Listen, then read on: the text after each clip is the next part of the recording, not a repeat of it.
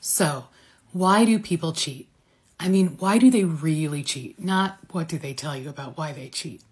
I'm a relationship psychologist, Dr. Kathy Nickerson. I specialize in affair recovery, and I'm going to tell you why people really cheat. It's because they're in pain. And they have these deeply held beliefs about themselves. Things like, I am unlovable. I am unworthy. I am a bad person. You will eventually abandon me.